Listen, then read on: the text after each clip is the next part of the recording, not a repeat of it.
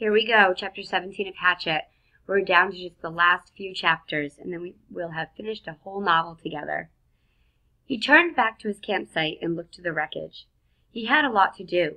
Rebuild his shelter, get a new fire going, find some food or get ready to find some food, make weapons, and he had to work slowly because his ribs hurt. First things first. He tried to find some dry grass and twigs, then peeled back bark from a nearby birch to shred into a fire nest. He worked slowly, but even so, with his new skill, he had a fire going in less than an hour. The flames cut the cool, damp morning, crackled, and did much to bring his spirits up, not to mention chasing away the incessant mosquitoes. With the fire going, he searched for dry wood.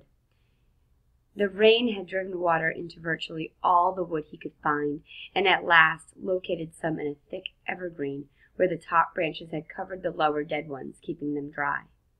He had great difficulty breaking them, not being able to pull much with his arm or chest muscles, but finally got enough to keep the fire going all day and into the night. With that he rested a bit, eased his chest, and then set about getting a shelter squared away. Much of the wood from his original wall was still nearby, and up and back of the ridge he actually found a major section of the weave still intact. The wind had torn it out, lifted it, and thrown it to the top of the ridge, and Brian felt lucky once more that he had not been killed or more seriously injured, which would have been the same, he thought. If he couldn't hunt, he would die, and if he were injured badly, he would not be able to hunt. He jerked and dragged wood around until the wall was once more in place, crudely, but he could improve it later. He had no trouble finding enough pine boughs to make a new bed. The storm had torn the forest to pieces. Up and back of the ridge it looked like a giant had become angry and used some of a massive meat grinder on the trees. Huge pines were twisted and snapped off, blown sideways. The ground was so littered with limbs and treetops sticking every which way that it was hard to get through. He pulled enough thick limbs in for a bed, green and spicy with the new broken sap smell, and by evening he was exhausted, hungry, and hurting, but he had something close to a place to live again, a place to be. Tomorrow, he thought as he lay back in the darkness, tomorrow maybe the fish would be back and he would make a spear and a new bow and get some food. Tomorrow he would find food and refine the camp and bring things back to sanity from the one completely insane day. He faced the fire.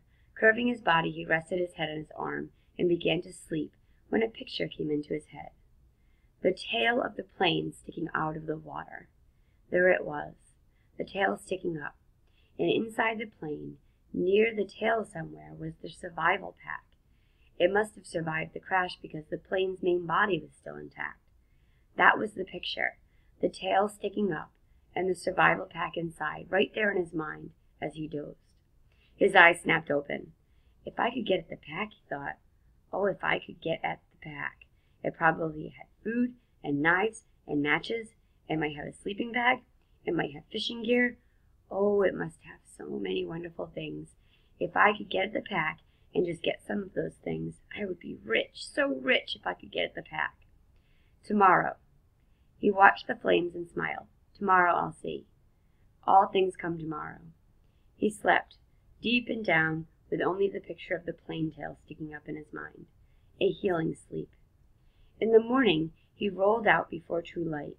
In the gray dawn, he built up the fire and found more wood for the day, feeling almost chipper because his ribs were much better now. With camp ready for the day, he looked to the lake. Part of him half expected the plane tail to be gone, sunk back into the depths, but he saw that it was still there. It didn't seem to have moved at all. He looked down at his feet and saw that there were some fish in his fish pen, looking for the tiny bits of bait still left from before the wind came. He fought impatience to get on the plane project and remembered what he had learned. First food, because food made strength. First food, then thought, then action. There were fish at hand here, and he might not be able to get anything from the plane. That was all a dream. The fish were real in his stomach.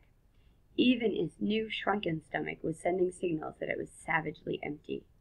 He made a fish spear with 2 points, not peeling the bark all the way back, but just working on the pointed end. It took him an hour or so, And all the time he worked, he sat looking at the tail of the plane sticking up in the air, his hands working on the spear, his mind working on the problem of the plane. When the spear was done, although still crude, he jammed a wedge between the points to spread them apart and went to the fish pond. There were not clouds of fish, but at least 10, and he picked one of the larger ones, a round fish, almost 6 inches long, and put the spear point in the water, held it, then thrust with a flicking motion of his wrist when the fish was just above the point.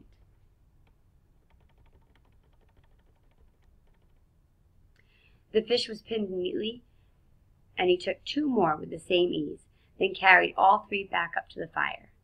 He had a fish board now, a piece of wood he had flattened with the hatchet that leaned up by the fire for cooking fish, so he didn't have to hold a stick all the time. He put the 3 fish on the board, pushed sharpened pegs through their tails into cracks on the cooking board, and propped it next to the reddest part of the coals. In moments the fish were hissing and cooking with the heat, and as soon as they were done, or when he could stand the smell no longer, he picked the steaming meat from under the loosened skin and ate it. The fish did not fill him, did not even come close. Fish meat was too light for that, but they gave him strength. He could feel it moving into his arms and legs, and he began to work on the plane project. While making the spear, he had decided that what he would have to do was make a raft and push-paddle the raft to the plane and tie it there for a working base. Somehow, he would have to get into the tail, inside the plane, rip or cut his way in, and however he did it, he would need an operating base of some kind, a raft, which he found ruefully was much easier said than done.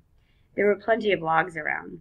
The shore was littered with driftwood, new and old, tossed up and scattered by the tornado, and it was a simple matter to find 4 of them about the same length and pull them together. Keeping them together was the problem. Without rope or cross pieces and nails, the logs just rolled and separated. He tried wedging them together, crossing them over each other. Nothing seemed to work, and he needed a stable platform to get the job done. It was becoming frustrating, and he had a momentary loss of temper, as he would have done in the past when he was the other person. At that point, he sat back on the beach and studied the problem again. Sense. He had to use his sense. That's all it took to solve problems. Just sense. It came then. The logs he had selected were smooth and round and had no limbs. What he needed were logs with limbs sticking out. When he could cross the limbs of one log over the limbs of another and weave them together, as he had done his wall, the food shelf cover, and the fish gate. He scanned the area above the beach and found 4 dry tree tops that had been broken off by the storm. These had limbs, and he dragged them down to his work area at the water's edge and fitted them together. It took most of the day. The limbs were cluttered and stuck any which way, and he would have to cut one to make another fit, then cut one from another log to come back to the first one, then still another from a third log, which would have to be pulled in. But at last, in the late afternoon, he was done, and the raft, which he called Brush Pile 1 for its looks, hung together even as he pulled it into the water off the beach. It floated well, if low in the water, and the excitement he started for the plane. He could not stand on it, but would have to swim alongside. He was out to chest depth when he realized he had no way to keep the raft at the plane.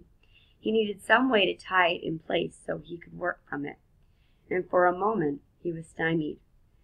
He had no rope, only the bowstring and the other cut shoestring in his tennis shoes, which were by now looking close to dead, his toes showing at the tops. Then he remembered his windbreaker, and he found the tattered part he used for an arrow pouch. He tore it into narrow strips and tied them together to make a rope or tie-down about 4 feet long. It wasn't strong. He couldn't use it to pull a Tarzan and swing from a tree, but it should hold the raft to the plane. Once more he slid the raft off the beach and out into the water until he was chest deep. He had left his tennis shoes in the shelter, and when he felt the sand turn to mud between his toes, he kicked off the bottom and began to swim. Pushing the raft, he figured, was about like trying to push an aircraft carrier. All the branches that stuck down into the water dragged and pulled, and the logs themselves fought any forward motion. He hadn't gone 20 feet when he realized that it was going to be much harder than he thought to get the raft to the plane. It barely moved, and if he kept going this way, he would just about reach the plane at dark. He decided to turn back again, spend the night, and start early in the morning, and he pulled the raft once more onto the sand and scraped it dry with his hand.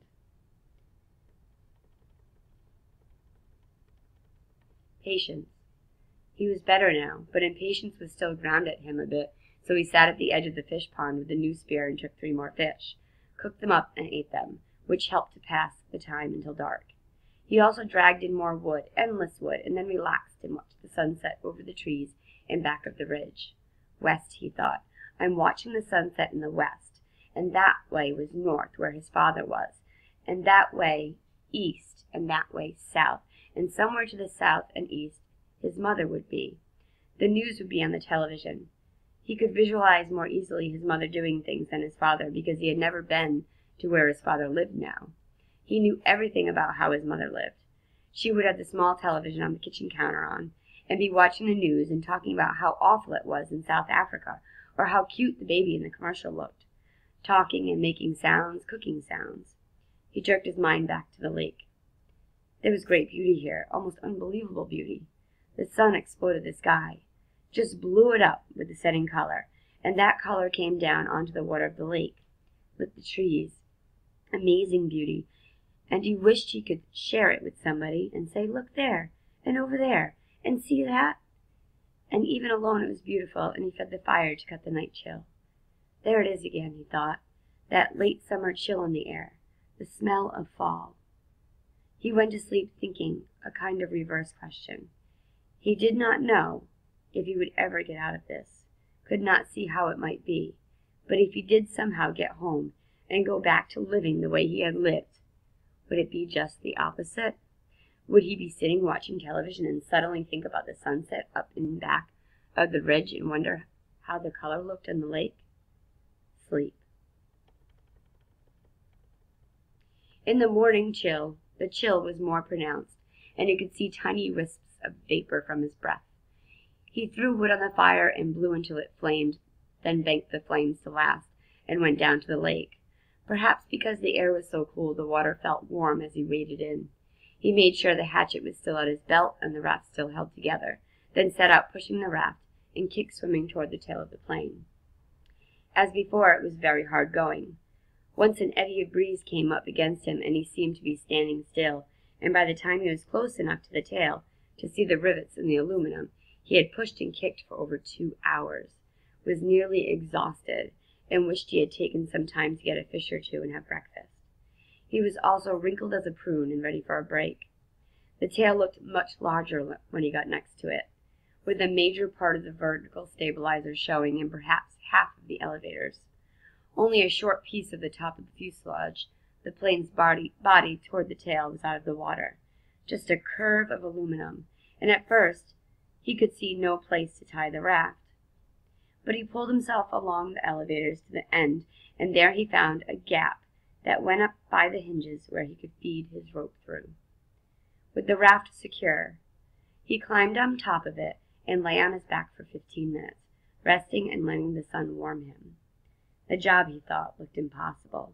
To have any chance of success, he would have to be strong when he started. Somehow he had to get inside the plane. All openings, even the small cargo hatch, were underwater, so he couldn't get at them without diving and coming up inside the plane, where he would be trapped. He shuddered at that thought, and then remembered what was in the front of the plane, down in the bottom of the lake, still strapped in the seat. The body of the pilot, sitting there in the water. Brian could see him, the big man with his hair waving in the current, his eyes open. Stop, he thought. Stop now. Stop that thinking. He was nearly at the point of swimming back to shore and forgetting the whole thing, but the image of the survival pack kept him. If he could get it out of the plane, or if he could just get into it and pull something out, a candy bar, even that, just a candy bar, would be worth it. But how to get at the inside of the plane? He pulled off the raft and pulled himself around the plane. No openings, 3 times he put his face in the water and opened his eyes and looked down. The water was murky, but he could see perhaps 6 feet, and there was no obvious way to get into the plane. He was blocked.